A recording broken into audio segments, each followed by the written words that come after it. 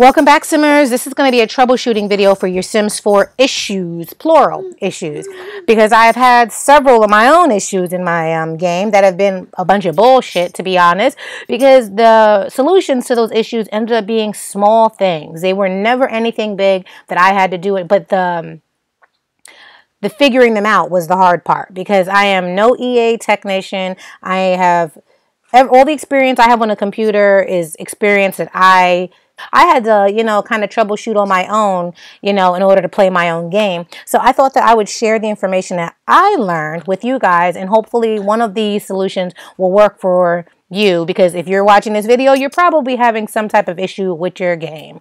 And these, like I said, these issues are going to be for MacBook users. I don't have a regular laptop, so we'll be using my MacBook because that's the one I play my game on. Starting with removing your CC. Now, believe it or not, your CC and your mods can cause huge issues in your game with the compatibility and conflicts and all that stuff with the way that they're created. So that's going to be the first part we're going to start with. I'm going to get over here to my Finder, and I'm going to go to Documents. I'm going to start out here so I can show you guys. Then Electronic Arts. Then The Sims 4. Now you're going to see all this extra stuff here. Some of it you may or may not understand what it is, but then you just go right to your mods folder. And how I start doing my CC. Now this stuff is going to be like super tedious. You got to start removing all your CC, no mods. Just start with your CC and get all your CC out. The hair, the clothes, the skins, the objects, but like I said, no mods. So what I usually do is I'll put it all on my screen here. Not that. CC, and I keep everything organized because this is a perfect example on why you need to be OCD with your Sims game CC stuff, because when you run into issues, you ain't going to be able to find a solution as easily as you would if you were to have your things organized, because you know where to go, you know what, you just put in your game. Which brings me to my next point, by the way. I have this system that I use. You see it says new CC stuff. I'll put all my new CC in there until I run it in my game and I see it works. That way, this goes to show how crazy I am. This is all my new stuff since the last, I want to say in the last month, since February 28th is when I've, done this. So I'll put it all in there. That way, I don't even have to look through any of this. I'll just put it in there, and then when I see it works on my game, I just take it out of the CC folder and pop it into the other folder where it belongs. Like if it's a hair, put it over here with the hairs that are usually in the mods folder. But that makes it a lot easier. So, if you want to do it that way, by all means. Then, like I said, you just go through and you take it all out. Then you run your... Excuse my baby in the background. He wants to be a part of the video. He does this every time I record. Then what you do is you go to your Sims 4 game and you start it. Hopefully, that first solution helps you. Because getting rid of the CC, it might be some corrupted CC files that you have. Because all the CC modders out there, all the CC creators out there aren't all what it's cracked up to be. Sometimes they do some BS and have you in a messed up situation with your game. You know what I mean? So you want to take this and just get all your CC out. Hopefully it works. If it doesn't work, this is what we're going to do. The next step is, let me put all this back in, because I don't want to be doing this and then have to worry about, after I'm done with this damn video, putting all this shit back in my game. So, okay, anyway, then what we're going to do is we're going to remove mods one by one. Now, like I told you, it was tedious. This is going to make it easier. Instead of taking all your mods out, you're going to take them out one by one. That way, you'll see, as they come out, you'll see which one is possibly affecting your game. Go right back down here to your Sims 4, hit that, run it, see if it works. If it doesn't work, keep going until you find that mod that's causing the issue. Because believe the mods are the biggest issues in my games, like as far as them not being updated or doing what they're supposed to do or being created properly. Whatever happens, the mods have been a big issue for me. And if you don't have your mods updated, Origin or on your Sims game or whatever may have happened and it needed to be updated, if it's not updated, it will not run because it causes some issues with loading. Now, it was my Wicked Whims that I had a problem with. I had my Wicked Whims in there and I went through the whole process that I'm showing you guys with the mods, and it ended up being that my Wicked Whims was in need of being updated because I removed them all, starting with my Wicked Whims, which was the smart thing to do because that's a huge file, just like the MC command system is a huge file. So I removed the Wicked Whims and then realized that that was causing the loading issue. And when I say loading issue, I mean I was trying to go to different locations within my game, Sims houses or other lots, no matter what lot it is, no matter what family I use, I couldn't get into that house. It would take me back to the main screen that shows you all the different towns that you have in your game. So I had to go download. I had to go to the Wicked Whims website, and I had to go to Wicked Whims, and I downloaded the newest file. See, it's of March 19th, I think was I hope that wasn't the last one, because that means I got to do it again. All right, yes, I am. Yes, I am. Yes, it was updated again. Even since I did this, that is a bunch of bullshit. It says last updated was March 19th, and today is March 21st. So a couple days ago, it was updated. So anyway, what I did was I went back and I downloaded Wicked Whims again, and then I came back over, or you can do this first, either way, and I got my Wicked Whims folder completely out of my mods folder. I left the animations in because you do not need to update the animations as of now. They don't typically need to be updated. So I left my animations in there, and I took the Wicked Whims folder out only. After I downloaded it, then it over to my downloads folder, and then I just, opened it up with my Kika, your unzipper, and I did the normal process that you do to put your mods in your mods folder. Then I deleted this. Put that new Wicked Whims right in this folder, and then start your game. And if it's a problem with updating, it will no longer be an issue for you. Let me get this out because I am going to need it. Even though I did that update on the freaking 14th, and it looks like I'll probably have to do another one because that was, like I said, that was a headache. Anyway, moving on to the next one. I'm going to show you as a part of the troubleshooting is going to repair your game. It's a quick tutorial. It's really simple and easy to find. So I'm going to show you how to do that quick, and then we're going to move on. All right, so you would go to your game library. You click on that. Then your games that you have will show up. You right click on the Sims 4 game. Right click. And then you go down to, where is it? Repair. I don't really need to repair my game because my game is fine now, obviously, but I just wanted to show you guys what exactly it does. And that's it for that. And then it'll run through all your games here, all your expansion packs. And you see I have a lot of expansion packs and stuff packs and stuff. It'll run through all your stuff and pretty much verify it, do a check, and pretty much fix it if it needs to be fixed within game. If it's something that's a part of, the process that Origin. It's never worked. Let me see. Do you really want to start over? Yes.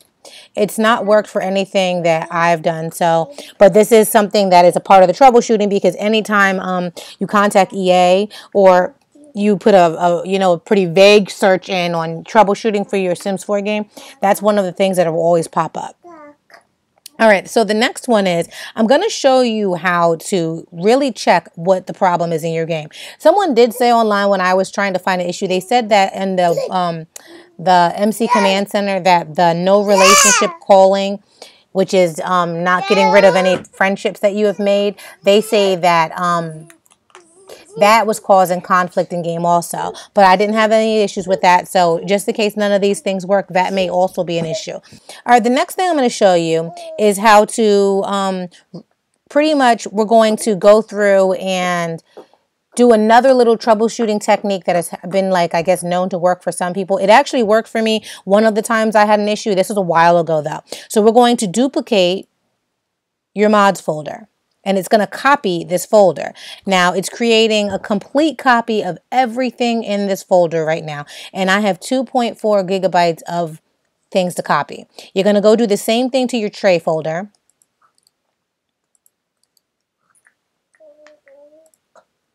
It's going to do the same thing. So then you're going to take your tray folder, take the old ones out. You're going to toss them in your trash.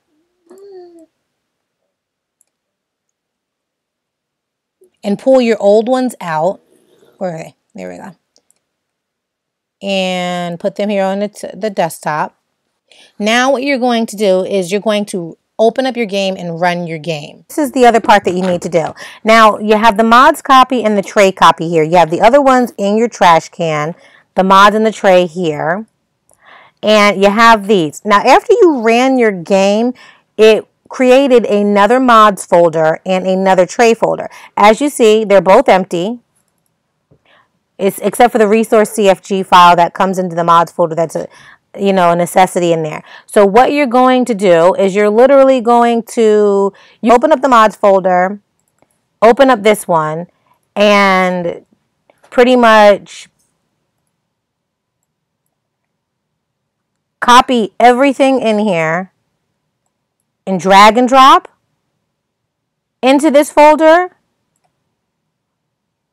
Stop. We're going to copy these items and put them in here. You don't need it. You can keep this resource CFG in here and do the same thing with your tray folder.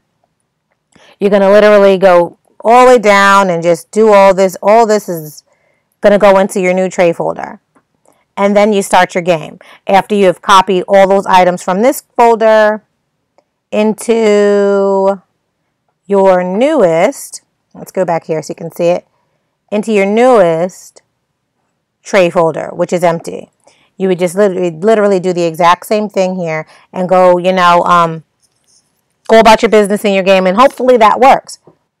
And then after you're done doing that, you're going to want to delete your trash can and get rid of that. After everything is safe and secure where it's supposed to be and you have the copy, you can literally just delete it now anyway because you already have copies of the things that you needed copies of. So you can go ahead and delete it now anyway, and you are going to want to do that soon after you do that because it's going to just be taking up unnecessary space because these folders hold lots of information. And look at this right here because it's 10 MB. It's pretty much of a 322 files.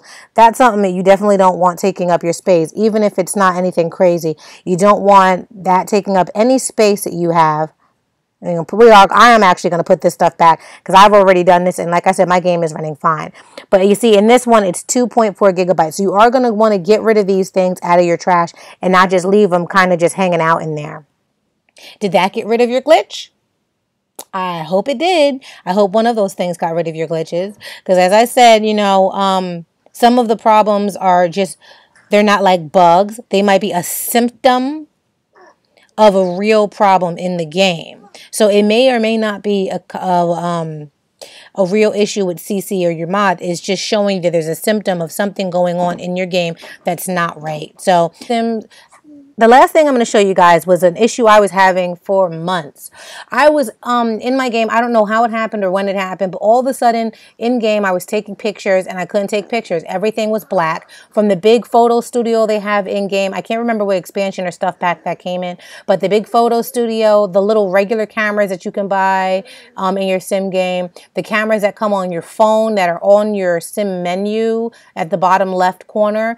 No matter what camera I used, every picture came out black, and it was depressing and sad because you really, hi honey, it was depressing and sad because you really want to take pictures of your game, especially if you're doing like legacies like I do.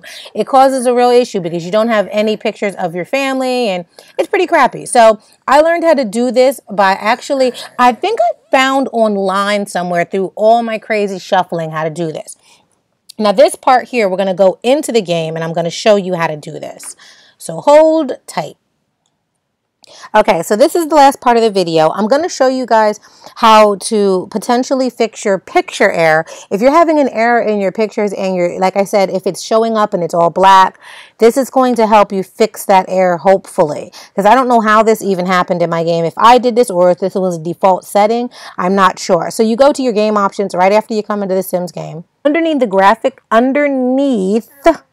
graphics tab, you're going to find Retina Display. Now this optimizes the game for Retina Display. This will enhance the visual experience but may slow performance on some computers. After changing the setting, please click Apply Changes before adjusting your resolution. Now, I never adjusted my resolution because that really didn't have any bearing on my cameras working. But this was checked when I first came in here. Hi. This was checked when I first came in here. So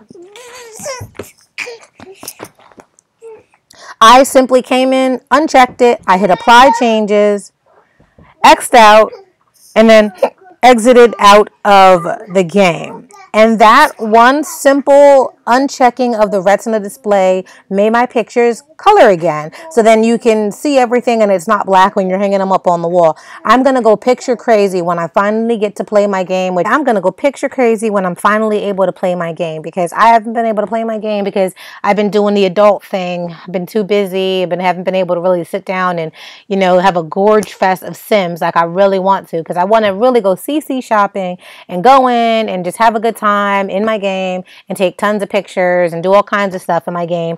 But because I'm an adult, we got these things we got to take care of first. So this is the end of the video. I really hope you guys enjoyed it. I hope it was helpful.